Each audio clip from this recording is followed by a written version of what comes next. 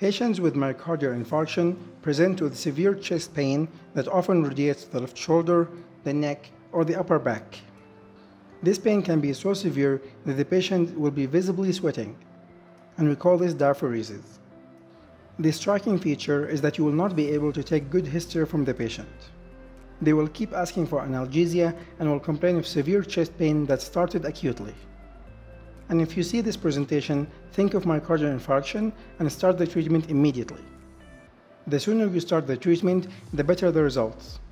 And this is one of these conditions that you should not delay the treatment at all. So if you see this presentation, think of go dash.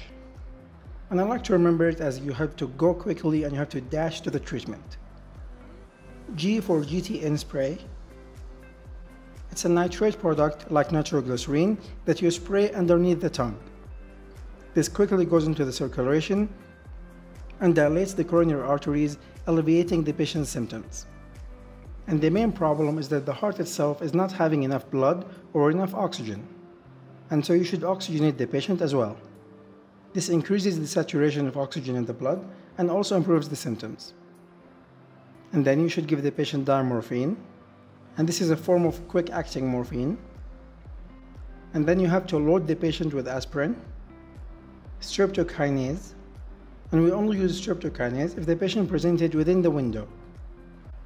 Generally speaking, we don't use streptokinase unless the patient did not improve with the previous steps.